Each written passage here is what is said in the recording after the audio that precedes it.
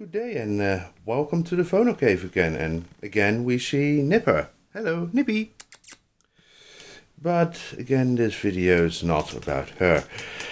This video is about this thing. Again, a 1920s radio, but this time with external coils on it. Sadly, this machine is rather gutted, as you can see. Or at least I hope you can see. There's not a wire left in this machine, and on this side there are some strange holes.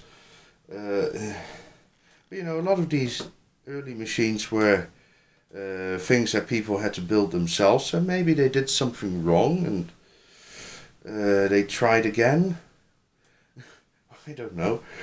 Yeah, I see holes there, but they do not end up on the outside. Oh, they do. There are two holes here, so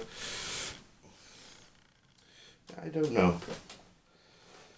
But you know, on the whole, it's a pretty nice looking thing, and even though it's pretty gutted, it's complete in the part that it does have.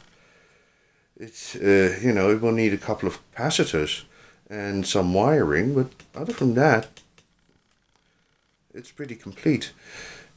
And also, you know, these early radios, they didn't really have very much in them. You know, basically they're glorified crystal detectors.